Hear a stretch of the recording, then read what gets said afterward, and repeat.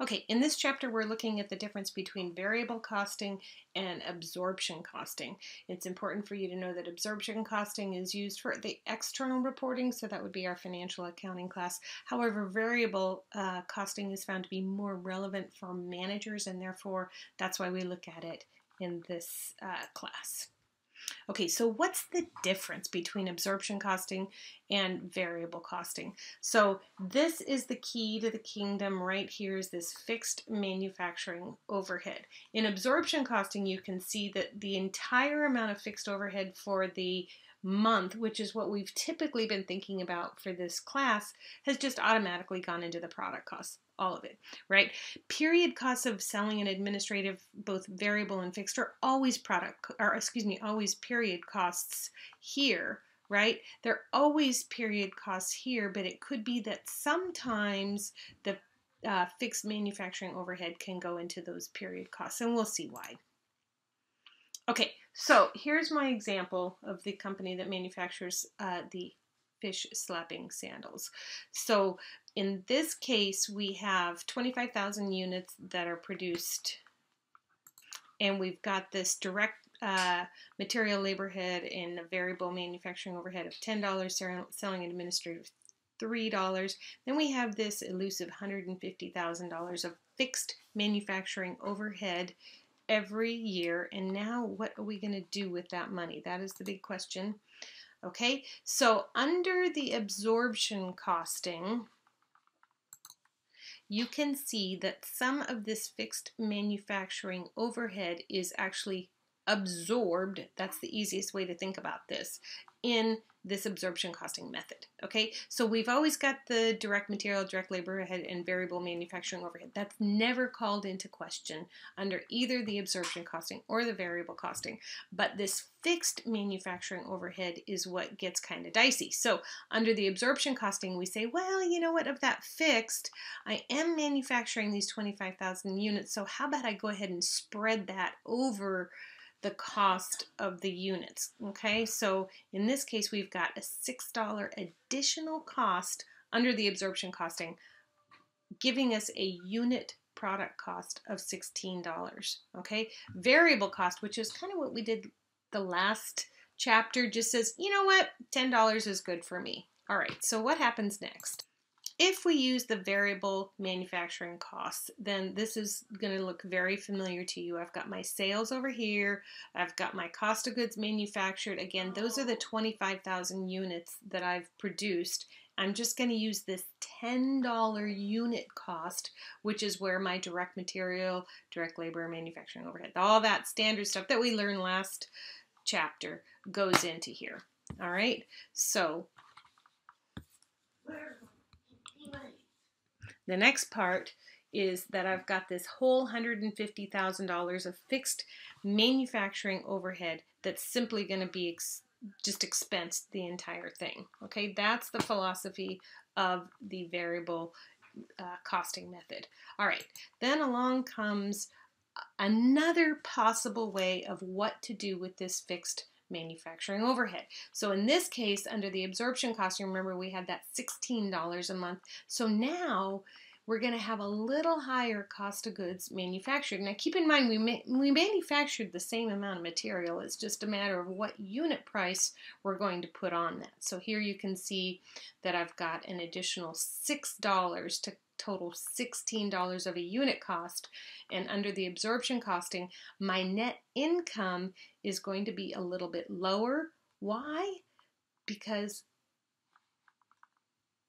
it's going to be a little bit higher because I haven't taken all of the fixed manufacturing overhead and applied it to the expenses. Okay, let's review that really quickly here, because remember on the previous slide, do you see how I took the whole $150,000 of fixed manufacturing overhead and I just expensed it? Okay, more expenses, less net operating, net operating income. Okay, over here, I've only taken a portion of the fixed manufacturing overhead. In this case, that's $6 times however much I sold. And so I have a little bit lower expenses, which gives me a little bit higher net income. Same scenario. Now, why is that? Because I've taken that $6, and for those units that I didn't sell, that amount of the cost is still in my inventory. So think about this. I manufactured 25,000. I only sold 20,000. Do you see that? That's why I've got still 5,000 units still in my inventory. And what's in my inventory?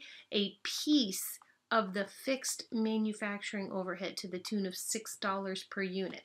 In plain English, what this is saying is for those units that were deferred in inventory, a certain amount of manufacturing those goods had some fixed manufacturing overhead that was used to manufacture those materials. Does that make sense? All right, so that's the whole philosophy behind it. So now what are we going to do? Now we're going to reconcile these. So you can see that my variable costing net operating income, remember, was $90,000, right? I have, and my absorption costing net income was $120,000. Do you remember that? Same scenario. I still manufactured 25,000. I still sold 20,000, but depending on the cost strategy in use, my net operating income is going to be different. And why? Because the 5,000 units that I did not sell, there's still $6 per unit that has some fixed manufacturing overhead included in there. Does that make sense? So hopefully not to confuse you more, but just to add to the conversation here is that under the absorption costing, right, that's when I only took the fixed manufacturing overhead on a unit basis, right? And on a unit basis, I had 120,000 of that 150 that I costed out, right? There's my cost of goods sold, so I expensed that out. That left me with 5,000 units at $6, right? Left in ending inventory. I still incurred 150,000. So at the end of the day, you can see that the $150,000 of fixed manufacturing over costs can be represented either by all at once in lump sums or as it gets sold or still in inventory. So what happens in year 2 if they produce less than what they sell? You can see they produced 25,000. They sold 30,000. How'd they manage to do that? Well, they had 5,000 left over from the previous year that they had sold. Unit price still stays the same. These variable costs still stay the same. Everything else stays the same. So then let's take a look and see what happens under the two methods.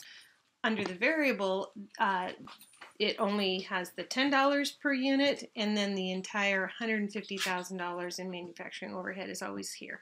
So it will have less expenses, more net income under the variable costing. Okay, and here's how we true things up.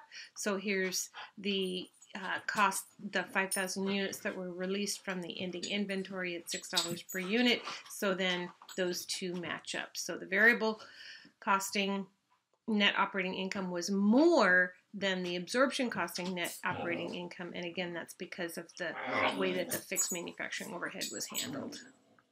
So at the end of the day, the fish slapping sandals remained the same, and they both resulted in the same amount of net operating income. It was just a matter of when they experienced that income.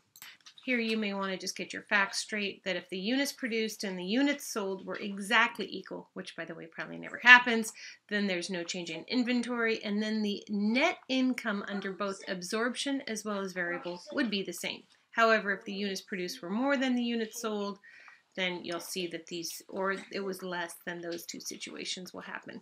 But it eventually will work itself out.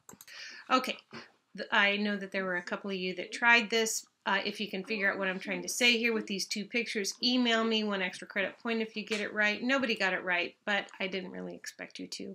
But 1 extra credit point is not going to really help you all that much, although I did appreciate the effort. So this had everything to do with putting in the clutch, which actually some of you got right. I should give you a half a point for that, and shifting gears. All right, so that's what we're going to do.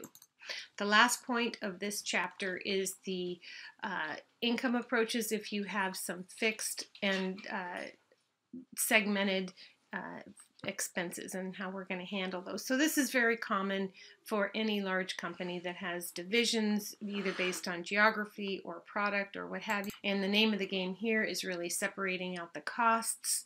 There are some costs that are variable based on the division or the unit, and there are some costs that are common to all of them, and therefore you will treat those differently. So let's look at the next slide, and that will make sense. So here I had a company that had a television division and a computer division. They each had their own sales, very easy to figure out, did I sell a computer or did I sell a television, as well as their variable costs.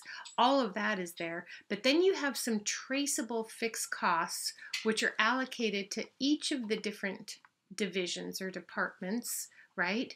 So if I have a store that only sells televisions and I've got some costs, some fixed costs associated with that, that's pretty easy to figure out that that's a traceable fixed cost to there. Same with the computers. Maybe I've got an area where I just sell my computers, and if my computer division were to go away, those costs would also go away.